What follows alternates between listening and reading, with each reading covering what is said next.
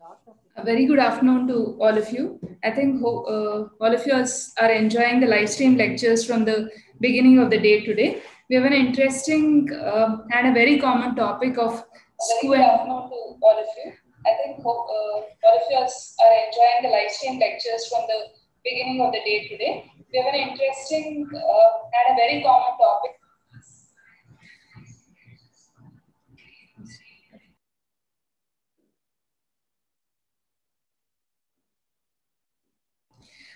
Sorry for the interruption. So we have an eminent speaker, Dr. Meenakshi, ES, from Sankara Nethralaya, Chennai. We popularly call her as MS Ma'am. She's been my teacher, a wonderful person and a wonderful teacher. She needs no introduction. She's a very eminent pediatric ophthalmologist and a squint specialist at Sankara Nethralaya, Chennai.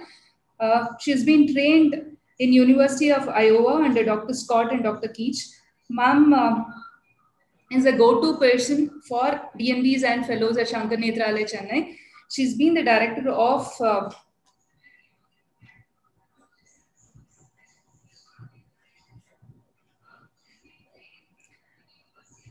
she's been the director for medical education and at Sankara Nethralaya, Chennai. Ma'am has several peer-reviewed publications both at national and international level. Ma'am is an excellent and a meticulous person and a meticulous surgeon as well. We welcome you, ma'am. The screen is all yours. Lovely. Thank you so much, Soumya, for that very warm welcome and introduction. And I thank the Sankara family for inviting me to celebrate the World Sight Day along with you. Intermittent exotropia, something that we see very, very often. And here are some tips that I'm going to share with you in the next about 15-20 minutes, tips to make your life easy. Now, this is going to be a very practical lecture, and it's basically for any general ophthalmologist or a starting out pediatric ophthalmologist, postgraduate, who is managing intermittent exotropia patients. So this was a young boy. He came sometime last year. His name was Dhanush, and he came from Royapuram. And mother said, I'm seeing Dhanush's eyes are deviating all the time. I'm seeing them very, very often, etc. Then Dhanush, sitting in my waiting room and in the chair, and I'm not finding any deviation. He's looking at me and saying, hello, madam, good morning, and I'm not seeing anything. And then I gave him the Snellen chart and said, Dhanush, can you read? And then, I can see very clearly a really large deviation. So the first tip is when you manage a child of intermittent exotropia or the parent complains that the eyes are deviating, ask child to look at a distance target. Or sometimes you can just walk out into the hallway and sneak a peek while the child is waiting outside, because they're usually kind of daydreaming or looking at a television in the waiting hall, and you can spot that deviation very, very easily. So look at this young man. He too came and said, my eye is deviating. But if you look carefully in the top photograph, there is definitely some narrowing of the palpebral fissure in the left eye and some abduction limitation when you, in the left eye, also in the bottom photograph. So really the tip number 2 is that not all exotropia is intermittent exotropia.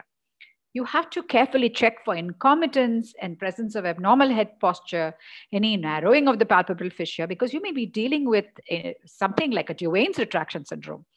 Also check for sensory causes. It may be a sensory exotropia, like patient may have a cataract or something in the retina. So really, what is this intermittent exotropia? It's a large phoria that is intermittently controlled by fusional convergence. So during the phoric phase of intermittent XT, the eyes are perfectly aligned and the patient has actually excellent fusion and stereo acuity. So imagine you may be managing a patient who actually has good stereo acuity. So you have to be even more cautious. So we're going to let us look at a 7-year-old girl from Hosur. She came a few weeks after this boy. The parent notices the left eye deviating off and on for about 3 months.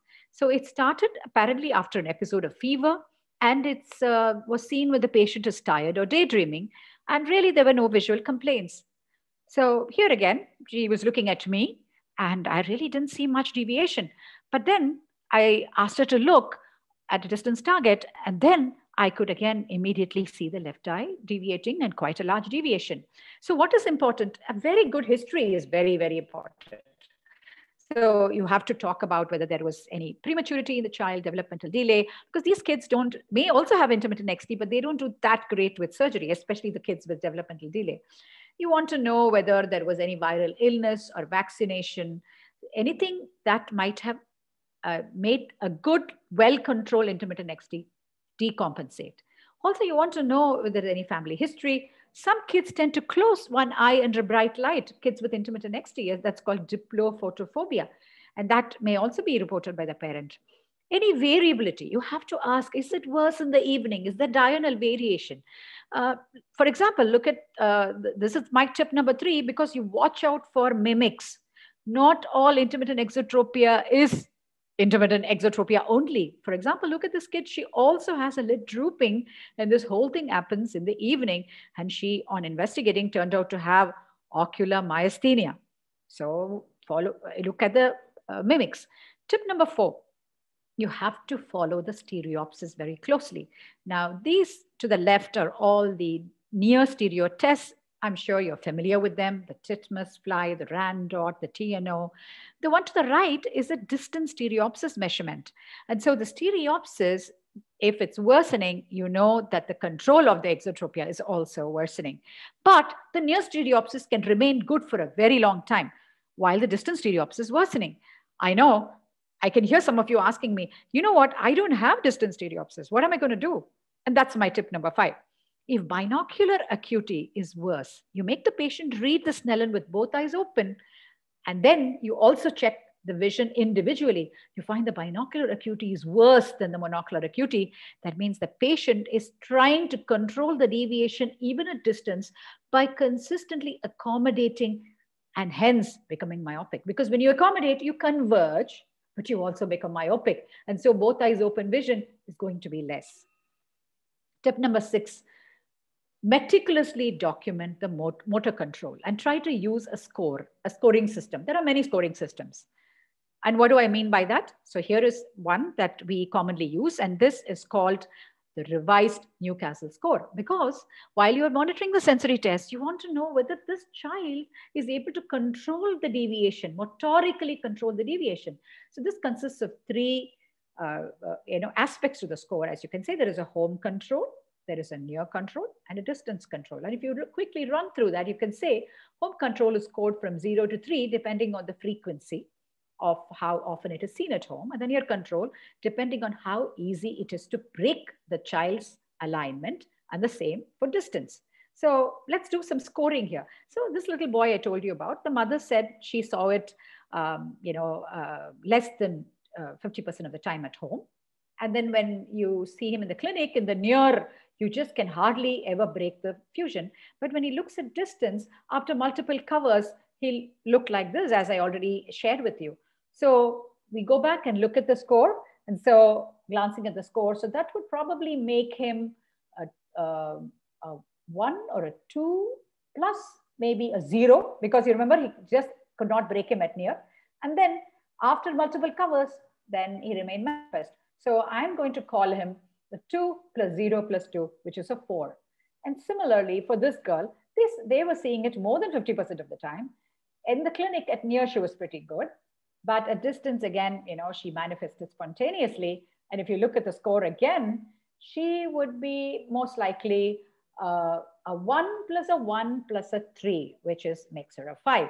This is very important to score, because how else do you know if the patient's control is deteriorating? Only if you monitor with a carefully calculated score. Now, tip number 7. How are we going to manage these patients? You've made the diagnosis, brilliant. Refractive management is the first step. Full myopic correction, full astigmatic correction.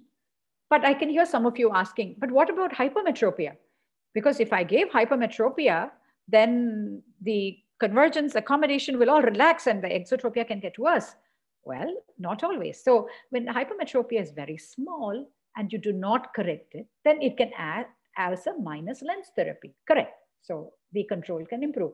But if you have large amounts of hypermetropia, more than 3 diopters, the alignment may actually improve because now you have provided good vision. So larger amounts of hypermetropia, you should prescribe. Small amounts, you can leave alone. The next important tip before you do anything, treat amblyopia.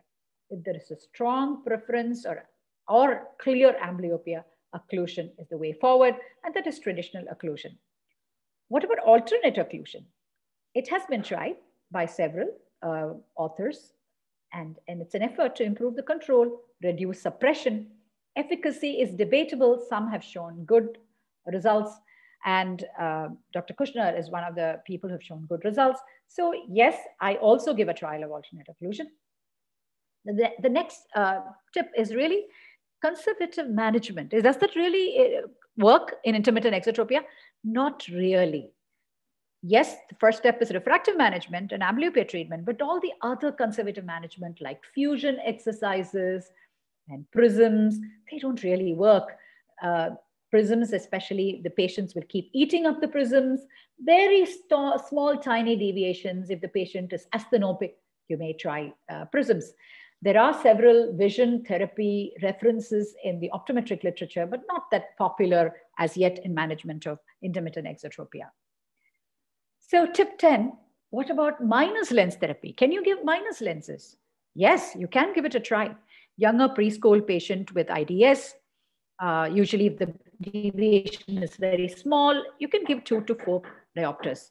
And it may stimulate accommodation and convergence, and that is how it works. You have to discontinue when the children start school or develops asthenopia or develops esotropia. You have to discontinue. So in India, it means if you diagnose the child at about 2.5, maybe for 6 or 8 months, you can put the child in a minus lens therapy. Look at this kid here. All I did was give her over minus of -2, and her eyes are much, much better aligned. Next tip, number 10, be truthful with the parents. Because they're all going to ask you, what is happening? What will happen to this deviation? Will it get worse? Will my child need surgery? Tell them, honestly, studies are very variable, but the vast majority do progress. 75% of untreated patients do progress.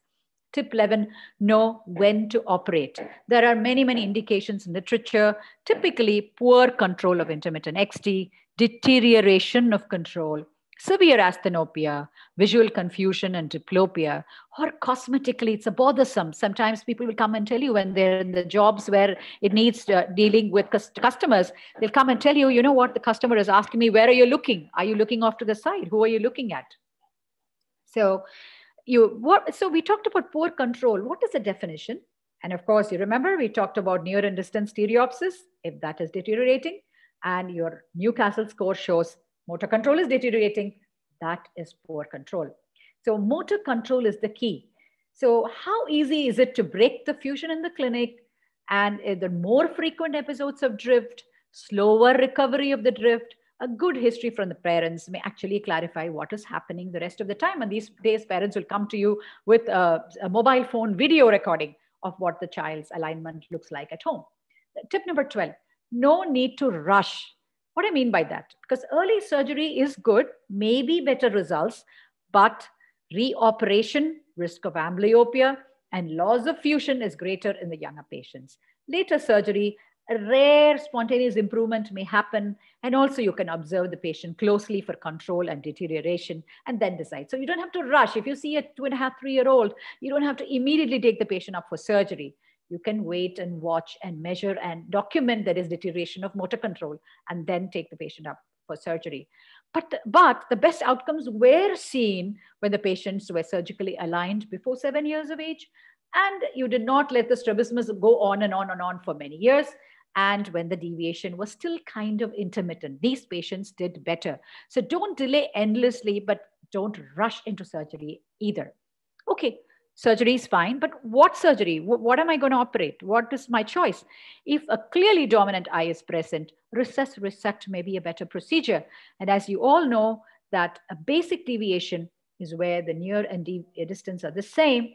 True divergence exists. Distance is much more than the near. Pseudo divergence exists. Well, it appears as if distance is more than near, but once you occlude for 45 minutes, they become equal. After occluding for 45 minutes, still the distance deviation is much more than the near, then look for high AC by A ratio. And it may be high AC-BI ratio that is keeping the near deviation very, very small. So this is Kushner's classification of intermittent exotropia. I've only put it here, even though it's a long list here, just to tell you that the 37% of patients were basic, and another 40% of patients actually were the ones you will uncover by the 45-minute occlusion. So the vast majority of patients you will be able to diagnose with very simple maneuvers, taking the distance angle and the near angle and seeing whether they're equal or one is more than the other, and whether the fusion, breaking of the fusion will change that. So, all right, unilateral surgery, or that is a resect procedure, or a bilateral lateral rectus recession, which is better. People have tried unilateral single muzzle recessions with really small deviations. I have not found them to work really that well. True divergence excess distance more than near will do better with bilateral lateral rectus recession. Basic deviations did do slightly better with a recess and resect on the more deviating eye. Now, here's an example, young fellow. He has come with intermittent exotropia, good control at near, but distance control was like this. Parents very keen on surgery. What do you see here? What you see here is that the deviation appears to be much larger in up gaze than in down gaze. So what are we talking about? We are talking about looking for patterns. And if you look at this child in side gazes, you can see the inferior oblique of the adducting eye is overacting, at least +3. So his pattern is a V pattern, and that is because of bilateral inferior oblique overaction. And this child had inferior oblique weakening procedure and bilateral lateral rectus recession with good alignment. Here's one more. This child did not have a pattern. Only bilateral lateral rectus recessions were done. He again, good alignment. So really, where do you want the patient to be postoperatively? A small ESO deviation is what we try for, but really studies say, that has no relationship, but you be very carefully manage the ESO deviations in the early postoperative period. Tiny ESO deviation, they usually have better long-term success. And sometimes you will have to operate only on the deviated eye in basic deviations, like this lady here, good postoperative outcome, but the palpebral fissure is slightly narrowed and in the left eye, and that is what you will counsel the patient before surgery. This boy did not want any palpebral fissure narrowing, so he underwent bilateral surgeries, and he again has very good outcome. So I want to thank Team Sankara for making me a part of the World Sight Day celebrations. And I hope these tips have been useful to you, audience. I am immensely thankful and very proud of Dr. Kaushik Murali and Dr. Soumya Murthy. Both are our alumni of a Pediatric Ophthalmology department of Sankara Nethralaya and doing wonderful work. So proud of you, and thank you so very much. Thank you, ma'am. Thank you for that excellent lecture. It's always a pleasure to hear you concise things in ways that we wouldn't have think it could be concised into. Those tips covered almost everything in IXT which one could think of. In just 20 minutes with 15 tips, you've covered 14, sorry. You've covered almost everything in IXT. Thank you, ma'am. Thank you for being a part of this. Ma'am, we have a few questions. Yes. There's a question which says that most clinics don't have an access to distance stereopsis. Is there something surrogate that could be used? Yes, so as I had indicated in the lecture, one simple trick that you can look at is to see whether when you measure the vision binocularly with both eyes open, if that is worse by a line or more than uniocular measurements, it usually suggests that the child or the adult or whoever is trying to keep the distance angle less by accommodating and converging. When they accommodate and converge, then they become a little myopic. And they will do this only with both eyes open. So when the both eyes open vision is a little less than uniocular vision, that just gives you a clue. But equally important is the motor control. So stereopsis measurement is only one aspect. And as you, Soumya, very well know, a lot of us go by how easy is it to break the patient? How quickly does the patient recover alignment? Do they stay broken? Do they stay tropic? These are some things we use. We also use what the parents say as how often they see the deviation at home. So motor control is a very, very important aspect that we resort to look at and follow closely to take decisions. Sure, ma'am. Ma'am, is there any age that you would consider ideal for operating on these children? So you mentioned it in your talk, but right. So as I had mentioned, and you know very well, very young kids who, so a loose cutoff is about 4 years of age, but very young kids, we are a little reluctant for a couple of reasons. Most of these surgeries require operating for distance deviation. And many of our clinics are not equipped very well with a target at 6 meters to assess the distance deviation. Because imagine a child who is 2.5, 3 years old. Child is not going to look at a distance deviation target. They're interested in you, in your toy. What is there? They're looking at your prism. They're trying to take, mess with the things around them. So if you don't get an accurate distance deviation, no point in operating. The second thing is if the patient becomes even small amount of esotropia early on after surgery, then they have a risk of starting to suppress the eye that has become esotropic. Remember, intermittent XT, they have potential for fusion. They're already fusing at near. So you don't want to take a child who's fusing and then make them esotropic, and then they start suppressing one eye. They become a monofixator. So loosely speaking, sometimes after 4, sometimes after 4. But again, I want to impress, if the control is deteriorating, you intervene. Perfect, ma'am. There's another question again. What's your procedure of choice in a case of convergence insufficiency type of exotropias? Right. Convergence insufficiency type of exotropia, as you know, is quite a bit rare. You usually see it in slightly older patients who would present to you in the late teens, early 20s, typically in our Indian scenario, before they get married, they want to have their, correction for cosmesis. And these patients, you can still do a recession. We may have to do more resection than recession. That is, lessen the amount of lateral rectus recession, increase the amount of resection. If the distance deviation is really, really very, very small or non-existent and is only there for near, then you obviously would resect the medial recti of both eyes. Again, it's very rare situation. I have never done even one. Have done many where the near deviation is more than distance, but both were quite significant. In those cases, yes, usually do a slightly more resection of medial and a little lesser of recession of lateral. Okay, ma'am. There's more questions coming up. Sure. What would be your plan of management in an IXT patient with high AC by A ratio? Right. So that's a tricky one. So as you know, if you have uncovered a high AC by ratio, first thing you're going to do is to talk to the parent and tell them that the child may very well need post-operative glasses, bifocals, because till the AC by ratio kind of goes down with age, very often you will end up doing giving the child glasses, because high AC by ratio, if you have to remember, even if a child has high AC by ratio, you have to operate for distance angle. So it's going to make the child even more for near, and then need a bifocal or a progressive lens post-operatively.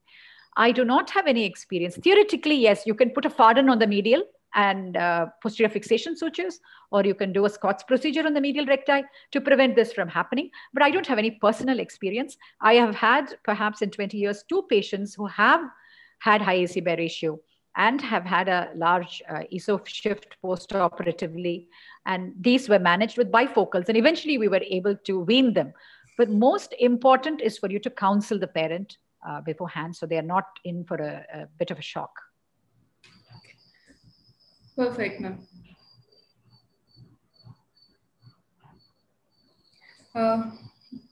Do you suggest using a Randot stereopsis at distance and use that as a distance stereopsis? That's again a question asked by somebody. You mean you take a Randot and go stand in the distance? RDS as a surrogate. Can we try that out? No. No. You see, some of these, what do you call it? Some of these devices, like the BVAT, which used to be there, do come in with a built-in distance stereopsis measurement, for which you need the Polaroid glasses to measure. But you cannot use the Randot, which is designed for near, and use it for distance. I won't say you cannot. I only can say I can't imagine how you can. And perhaps the person who's asking this question can try and publish something. If it can be used and validated to follow, to be a measure of distance stereopsis, even at 3 meters, and if that can be correlated with control, that would be a wonderful guide for us, for all of us as clinicians. But I would not recommend that is based on whatever I know. Okay, ma'am. We move on to some more questions, ma'am. Patients with IXT usually come as adults and they may have good recovery. Should we recommend surgery straight away or start other correction options first? What's your take on it, ma'am? Patients who are adults who come with intermittent exotropia will come with a few complaints. Number one is cosmesis. Number two, they'll come because they have asthenopia and headache. Sometimes they will also talk about they're not able, they lose their place when they're reading, especially if they're freely alternating. And so for any of these, I don't see any merit in waiting. So if you have a patient, and remember, the patient is very tense, and in your clinic, they will appear like they're in very good control and they're immediately trying to refixate, etc. That's when it's important to ask them to show their group photographs, not selfies. Selfies are up close. Ask them to show a group photograph where they're standing along with friends, and you will see that XT is constant. It's not what you see in the clinic. So that will give you a clue that the other stuff is not going to work. What else is there? If the patient, the adult, is not at all wearing anything properly, is not wearing a proper correction, yeah, at the most you can give that. But really nothing else is going to work at this in the scenario. So usually you will have to intervene. I don't see the merit in waiting. Okay. There's a question from Dr. Amar who asks you, what's your experience in finding the A and B patterns in patients with IXT? Percentage of IXT patients who would have pattern deviations. Right. I won't be able to say out of the top of my head. I have not looked at my data. But I would say, I would like to only say that it is not insignificant. In other words, it is something that you should look for in every patient. And sometimes the clue is this. Even children whose intermittent XT is variably controlled and not very well controlled, if they have a pattern, they will adopt a head posture. So if you have a child who's intermittent XT walking around with a chin down, don't think the child is not looking through the glasses and peeking on top of the glass. It may very well be that the child has an A pattern. And similarly is true for the V pattern, which is even more common. So I approach a patient of intermittent XT presuming that they have a pattern, and always look for a pattern. So I did not have time to touch upon things in more detail, but there is always a checklist for intermittent XT. As I had already said, you make sure patient is wearing the correct refractive correction, amblyopia has been adequately treated. But the next few important things is distance near disparity, look for a pattern, and an AHP, that is the abnormal head posture along with the pattern. Look for lateral incompetence. This is kind of your checklist that you have to look for in every case. So I'm not sure of my data, but you made me curious, doctor, and I will go look at my data and hopefully share it with you the next time. There's a question by Dr. Rajesh, who wants to know what will be your procedure of choice if you have a pattern, but there is no inferior oblique or a superior oblique overactions or underactions. How would you deal with it? Would you do a slanted recession or would you do a transposition? Transposition. I have no experience with slanted recessions. So I would always transpose, half tendon width or even 3/4 tendon width if required. And sometimes you do what you were trained to do. And in my training, in my fellowship, we did only transpositions, that is vertical offset for pattern. And that is what I would do. Perfect. Now there's a question from Dr. Srinivas. You mentioned about palpebral fissure changes during post-surgery R&R. Is there any way or is there any tip how would you manage or how would you deal with this palpebral fissure changes?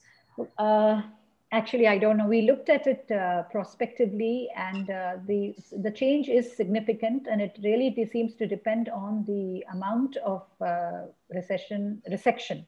So if you do more resection, there is definitely a narrowing. I haven't looked at resection versus plication to see whether plication has less narrowing. Only thing I do is this: I counsel the parent or the patient. B, sometimes I will look at the palpebral fissure, and if the vision is equal, sometimes choose the eye that has the larger palpebral fissure. Even if it's the other eye that is deviating, I will explain to the parent why I'm doing this, and I will choose the eye that has the larger palpebral fissure. Sometimes I'll also look at what refractive correction they are wearing. And if they're wearing a myopic refractive correction, you know that eye is going to look even smaller after the after the surgery. So then you would perhaps choose the other eye. So these are small things that you kind of play around with, but how to avoid narrowing of PF, not sure. What you may know, what you could, one other thing, Rajesh, sometimes people are reluctant to go to a third muscle. That is, either they will go on trying to do lateral rectus recessions larger and larger, or sometimes try to do large R&Rs in one eye. That sometimes is also a culprit. So if you have to do in a large angle exotropia, bilateral lateral rectus recessions and one medial, then you can make all the surgeries that you're doing not very large. You know what I mean? And that way you can prevent a palpebral fissure narrowing. So what I mean is split your surgeries up and don't do huge amounts of surgeries on one eye. That is really the setup for problems. I hope I've answered your question. Yeah, there's another question from Nishita, who asked a question like a patient in a presbyopic age with an IXT and a moderate control. Should we defer giving presbyopic glasses? Does it have any role on worsening of the IXT? Potentially it can. Theoretically it can, but I don't think you should deprive the patient of good vision. Especially today when everybody is on, it's not print reading anymore. Everything is digital reading. So it will cause a considerable eye strain. I presume the person who's asking is not presbyopic. I can tell you, if you do not give presbyopic glasses to a presbyope when they need it, they'll be miserable. So you give it and then deal with the consequence of the intermittent XT, if it does happen. At the most, what happens is if they have there are 4 year at near, and then they're not much deviation at distance. They only have small 4 years. Sometimes you can manage them with orthoptic therapy if they do start becoming symptomatic. But don't deprive people who need near vision correction. This question by Dr. Nivedita, how would you go about treating residual IXT? Okay, there are just so many factors. If it's a very, very small residual deviation, I know some of us, we do give a small amounts of prism if it is bothering the patient and the parent, and it will bring them within the fusional range. If it is significant residual deviation, depending on whether you have maxed out on the original surgery. If you're maxed out on the lateral rectus recessions, then you may want to move to medial recti resection or plication. If you have done only a moderate amount of resect, then you can resect that eye if it is an amblyopic eye. If you have maxed out on one eye, you can always go to the other eye and do a resect on the other eye. So usually these are the scenarios. There are always a lot of other, unless you know patient details, I won't be able to give you more things. But broadly, these are the principles of how you manage residual exotropia. One of your student, Dr. Anushri, is asking what's your opinion about single LR recession, single muscle recession for small angle deviations? Right. I mentioned it also in my talk. So theoretically, you're supposed to be able to correct up to 20 prisms of exotropia with a single large lateral rectus recession. My personal experience has been about 2 cases, and I wasn't very happy. It did not, there was still a residual primary deviation. My concern is, again, will it create incompetence? Because you're really weakening one lateral rectus, you know, and in a young kid, they'll very quickly start turning their face to avoid that gaze. So you may trade one problem for another. So typically, I have given up doing single muscle lateral rectus recession. If you have to treat 20XT, do a small, really small recess resect, or do small bilaterals. This will be the last question. This is from STM. It's asking if you have a child with moderate control and moderate stereopsis and good stereopsis for distance, would you plan surgery? Moderate control, no. With good moderate control and good stereopsis, definitely no. You would wait and watch. Again, you know, it's not just control. Remember, you also have to go by symptoms. You want to see if the child is asthenopic, if the child is showing any diplophotophobia per the parent. If the parent is talking about, you know, they see the deviation. I give what is called a deviation diary, which means I tell the parent weekly once, one day, all you're going to do is watch your child's eye. See how many times it's deviating, put a line, bring the diary when you come. So you may want to look at that also, because what you're seeing here in the clinic is a fleeting few minutes of interaction where the child is alert and, you know, afraid and everything is in good control. You may see something very different in the real world. So strictly moderate control, you know, control and good stereopsis, maybe wait and watch, but you have to find out if other stuff is also going on to take that decision. The last question for the day. What is your, this is from Nikita, wants to know the role of active vision exercises or active vision therapy in a case of IXT. I was hoping you won't ask this because I don't want to offend my optometry colleagues. So I don't really give optometric vision therapy for intermittent exotropia. I can only imagine if the angles are small but the patient is symptomatic, then perhaps it makes sense to put them through orthoptic therapy. You know what I mean? So the patient is symptomatic. They seem to be having some asthenopia, but your angles you find are really small. It's more of phoria going into a intermittent XT, that stage. And the patient is adult enough and will understand orthoptic therapy, then maybe it's worthwhile exploring that. But for most others, I really can't imagine how it will help when you have a deviation of 30, 40 XT, which you're trying great effort to control. I can't imagine how the orthoptic therapy will work. So small deviations and the patient is symptomatic, both. Thank you, ma'am. Thank you for your lecture, for all the tips that you have given us. And it was wonderful hearing you again. It's always a pleasure to hear from you. Thank you so much. Thank you, Thank you, ma'am. Thank you so much. Okay. Yeah, thank you. Bye. Bye.